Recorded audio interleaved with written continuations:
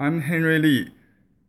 Now I try to make a demo of a finishing step in dry mounting of a Chinese brush painting because I just got a help request email from a user, a customer of our Blue Heron Arts, who bought the brushes and other tools from us for dry mounting. Everything went great according to her email, but at the last step, she don't know what to do. I think maybe because I didn't have this step shown in previous videos, or as common as the other procedure in wet mounting demos. So the last step is how to lift a dried painting from the drawing board. Let me turn this camera to my wife, Victoria. Help, so I can show you. Okay. You can maybe stand in this direction. You can get closer if you need. Okay. This is the surface I use to dry my mounted paintings. I can do several painting on this door. I bought this piece from Home Depot many years ago. You can also dry it on glass. I think the question I got from the email is the glass is the same procedure and the same phenomena you might face, same problem. Because if you try to lift from the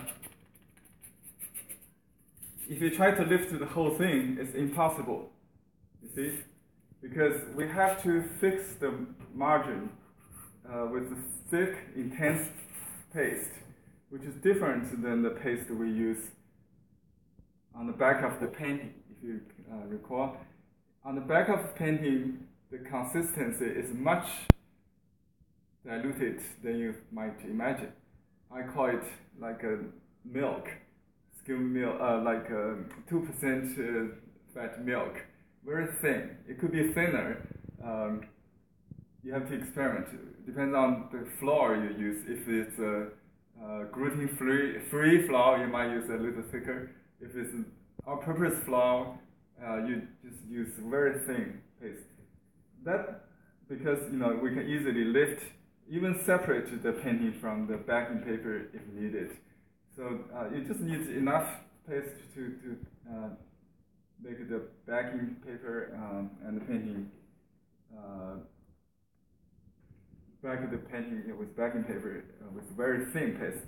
However, you have to use very thick paste to hold the stretching power, because when it gets dry, the painting will stretch. That's the mechanism to make the painting flat. So even there's air in between the drying surface and the painting, behind the painting is okay, because when in the process of drying, this will be flattened. So this is this painting I've done many months ago, maybe a year ago. I think I showed this on video. This was done on silk. The mounting silk is the same. Some, by the way, ask me how to mount sized silk, painting on sized silk. It's the same as the rice paper.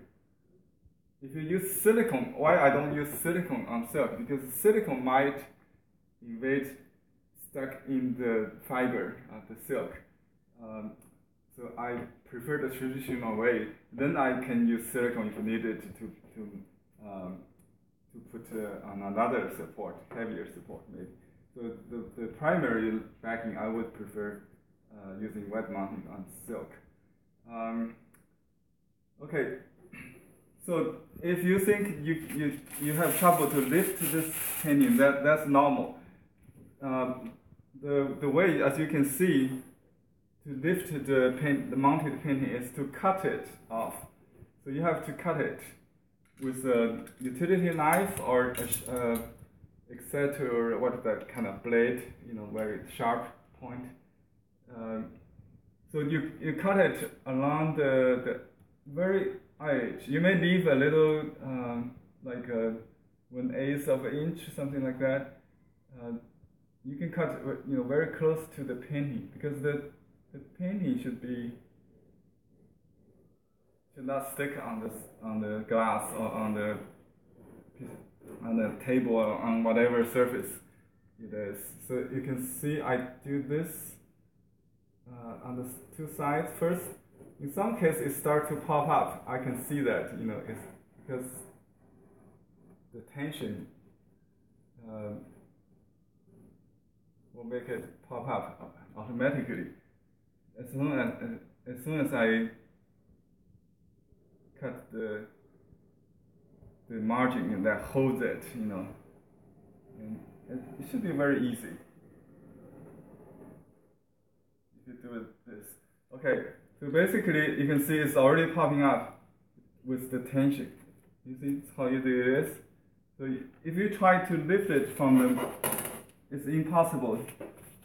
And traditionally we just leave this paper on the board. You don't have to clean it up.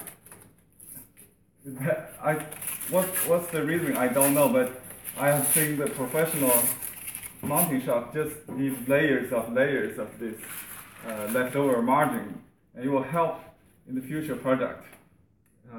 It won't, if you see something bother you, you can, like an ink or color or something, you can use a wet towel to remove it.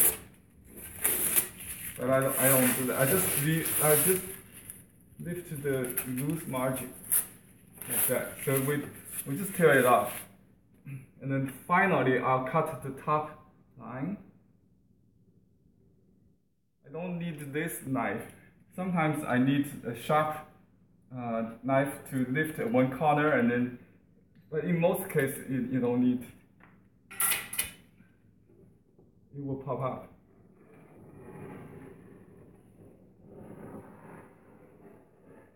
If it's a nice table, then I don't know what to do. You have to find out your way to do that. If you use your dining table to dry this piece, I'm afraid you will cut it like so. So I will use a special board just for this purpose. Okay, so this is mounted painting done on silk. I used the Wenzhou rice paper. It's very thin, mulberry paper roll. You can get this is perfect for this. Here another painting I may show you again. It's done in France, in Alps. 2 years ago, I mounted this. It has been on this board for a while. I used mulberry number 4 with the golden sparkles. Just add a little texture like the flakes, golden flakes, or like snowflakes. I used a mulberry paper number 4 with golden flakes mounted, so it will add a little dots to it, as if they're snow. Okay, again I cut the 3 edges, the bottom, the sides first. Make sure the knife is sharp enough. If not sharp enough, you will see something wrong. It will just drag, tail it. So you should have a sharp new blade to do this. Okay, and then you can use this sharp tip to lift it from a corner. It's very easy, just as easy as that. Okay, and then cut the top. Be careful not to cut inside the painting. Right? Just cut outside the painting. Leave a little bit. Okay.